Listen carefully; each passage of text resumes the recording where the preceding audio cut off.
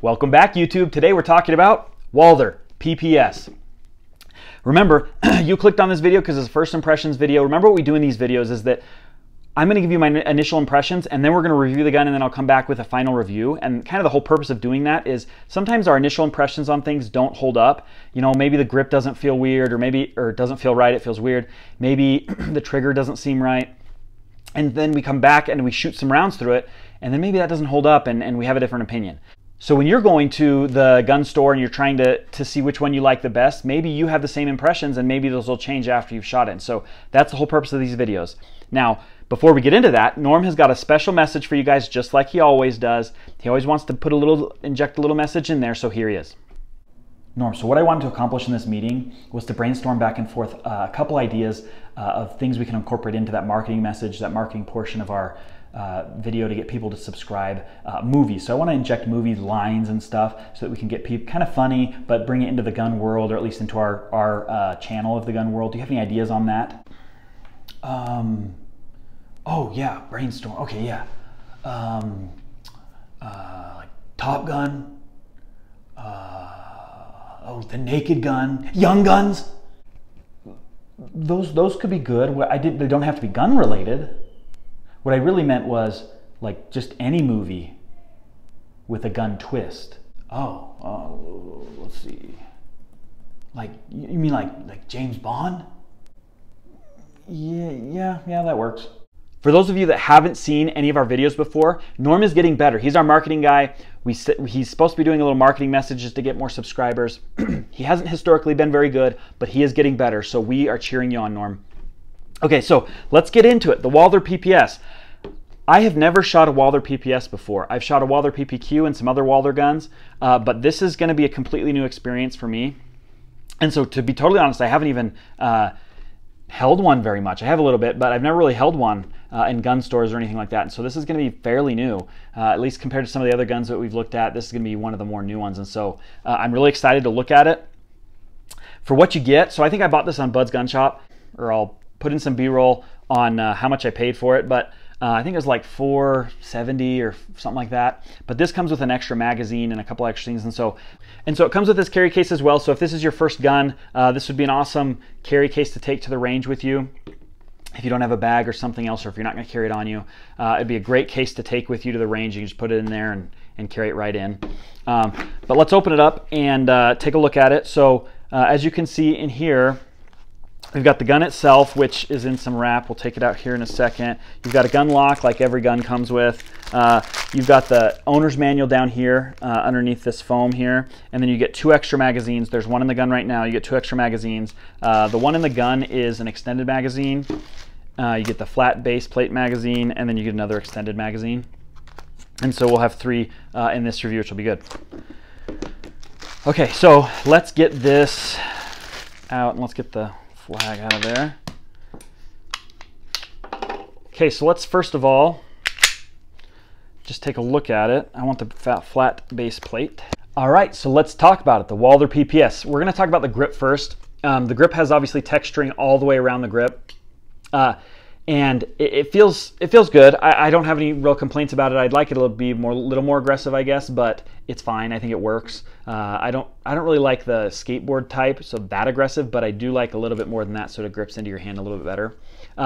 The grip seems about the same as some of the others. I mean, fairly similar anyway to some of the others in this size category. The Glock 43s, the P365s, it's more or less the same. However, it does have these finger grooves here. You can see those.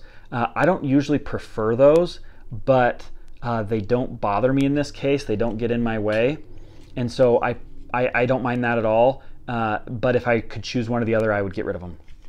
But if that's something you like, then that's great. So let's talk about the sights. Sights, as you can see, are kind of these yellow, whatever they are, night sights. And this, I don't think that comes standard, but it did come in this one that I bought with the extra magazine. But I don't know, there's something about them, I just can't pick them up as well, and it's probably that yellow color for me. It may not bother you at all, and so just take that with a grain of salt. But for me, some of the other ones with the bright whites obviously are a little bit better, and so I prefer those. But obviously this is going to work too. So they are removable replaceable, whatever you want to call it, if you want to. So that's something to keep in mind. But they're good sights. I think they'll help me anyway get on target fairly easily, but they're just not as good as some of the others. Okay, so let's talk about the trigger. Okay, this line of pistols, the Walther's line of pistols, the PPQ, the PPS, a lot of these are known for their great triggers. And so I would have to agree that this one's pretty good. Let's give you this view here. Right, so it's pretty crisp. It feels good. It's not too heavy. It's not too light. It's just right. And then I don't know. It just feels pretty good. As far as the reset, though, that's where I guess it leaves a little bit to be desired. Oops. If you can see this or hear it, I don't know if you can. It's just very weak. And so the trigger's fine, but the reset, it's not tactile. It's not very tactile, not like some of the others that have come out recently. And it's certainly not very loud.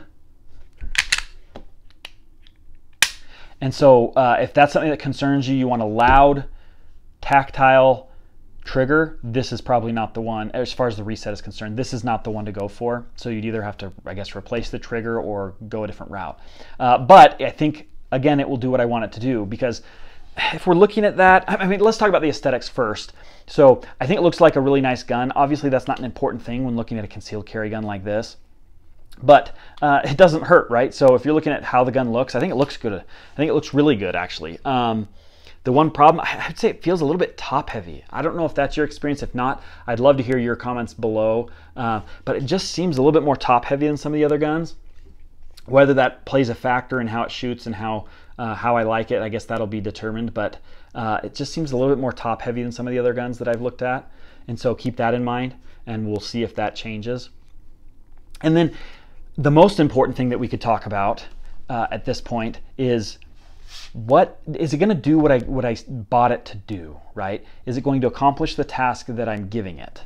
And obviously, as I mentioned just a second ago, one of the most important things we can evaluate is it going to be reliable? Is it going to help me shoot quickly and accurately, right? Those types of things. And I think it will, with the exception of some of the things that I talked about. Now, obviously, all those things are just minor dislikes. I generally think it's going to be great.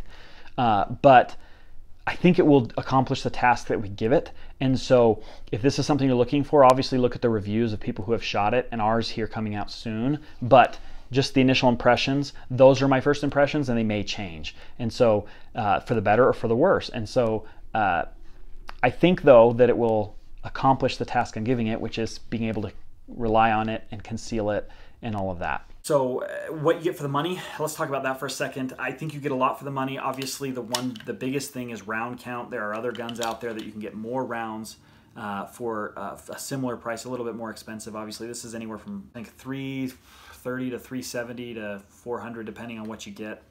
I think you're going to get your money's worth. Obviously, that's subject to change, but it just seems like it's quality built. It's going to be good. It's going to work how you want it to work. And so we'll see here in the future, but that's our opinion. We hope that we've earned your subscriptions today.